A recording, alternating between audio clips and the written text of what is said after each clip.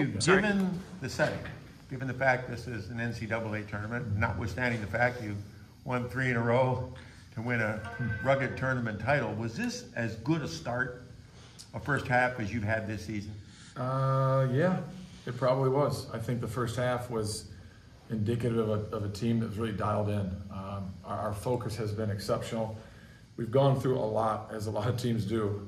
We've been incredibly dinged up and injured, and some of our practices at home have been less than full speed and physical because we had to. But you know, when we got here after a week of study, we had one of our best practices of the season yesterday. Very competitive, very physical, because we knew we have to play a certain way to advance and with our team. So I thought the first half we guarded exceptionally hard, and then we executed our offensive game plan exactly how we drew it up, and that's credit to these guys that are flanking me right now.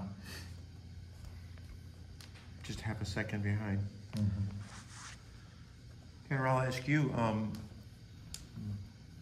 the cohesion that you guys showed in the first half, first time I've seen you play all year, was that as cohesive a team performance in the first half as you've been a part of this season? Because 7 guys scored. Yeah, I mean, it was one heck of a first half, and we've always had the mentality like, hey, it doesn't matter whose night it is, it's just going to be one of our guys' night because we all play together.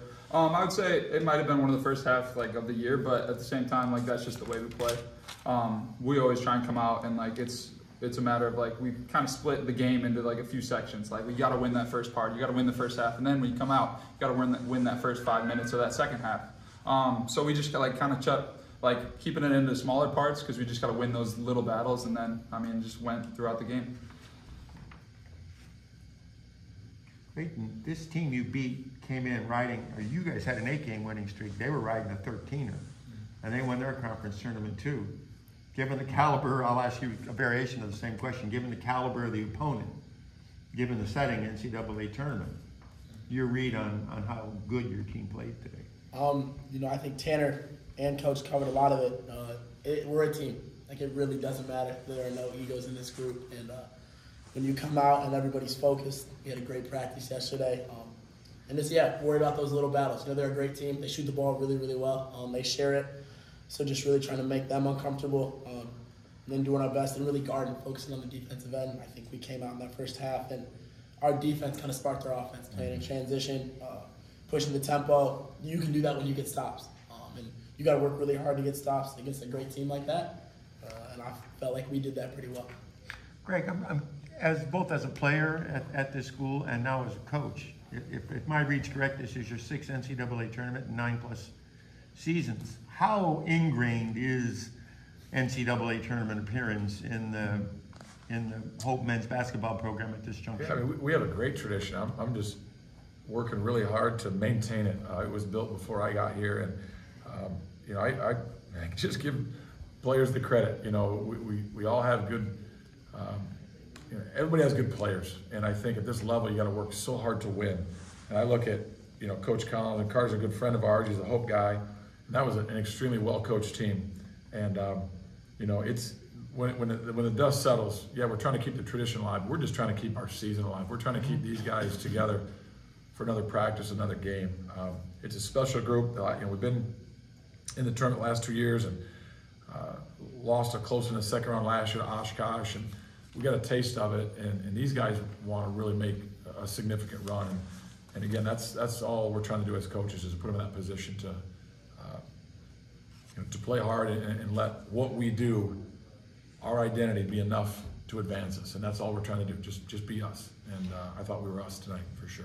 Clay, you don't see a zone very often. And how did you guys prepare for what they do? Because they've used it to be very effective to help them win a lot of basketball games. What, in the preparation this week, allowed you guys, because I think it was 5 guys with at least 1 assist in the first half, 6 guys with at least 6 points. So that's a lot of finding the right point. What did you see that you guys did against their zone, and how did you prepare for it? Yeah, I love that you just asked that question because I can shout out a whole bunch of guys that deserve a lot of credit. Our orange squad. So a lot of the underclassmen, they're even upperclassmen, Rob Nosak, Devin Chaney, Ben Wagner, and Josh Decker. Those guys helped us get ready. They ran their zone and it's something that we don't run, and we don't see a lot of, so it was kind of uncomfortable. And our coaches asked a lot of them, and they got on them. It was hard, and it was a little awkward at first, but for the last, since we drew, was it Monday? Monday's the selection show, and then Monday to now, they've done a phenomenal job of giving us an amazing look. It was really, really hard to go against them in practice, and they made it challenging and frustrating. And we had to talk as coaches and players had to talk. But all the credit goes to them. Without their work, their dedication to running something and really, really investing in it, we're not sitting here after a great team win. Tanner, what did you think you guys did against that zone that allowed you to get good looks and score and take control early? I mean, I think it starts with our coaches and the amount of time that they put in to help our own squad to figure it out. And I think once we kind of figured out how we knew to attack it, watching film, we knew we just had to get the ball in the middle, and then from there you kind of find out where you want to go with it. So I mean, we've kind of done all year, we're sharing the ball as much as possible, and once we find that middle, just try and get cutters. But again, the amount of time and effort the coaches put into it, the preparation, obviously, like Clay said, we wouldn't have been here without the amount of preparation and the guys, the buy-in from everyone in the program. So, I mean, it's just it's awesome because as much as we get, maybe you could say more recognition, we don't deserve it, honestly. And then Greg, obviously now the challenge is turn around and play another high-intensity game in the second round, which you're familiar with. What's key now as you look ahead to whoever you face tomorrow? Yep. Yeah, I mean, short turnarounds, you have to really dive into who you are and who you need to be. We'll come up with some things that will hopefully give us an advantage, but it's going to be, we're playing with grit, man. These guys will be who we are. It's a long season. You got to just kind of hunker down and believe in who you are. And it'll come down to the possession battle. We talk about this every game. We got to win the possession battle, which means we got to out rebound them. We got to turn over less, and then we got to hit free throws. And then just got to want it more. So I'm excited that these guys get a chance to enjoy this, but we are so unsatisfied right now. We are very driven to continue to play, and excited for tomorrow for sure. Tanner, Clayton, Coach Mitchell, thank you guys. Okay, thank you.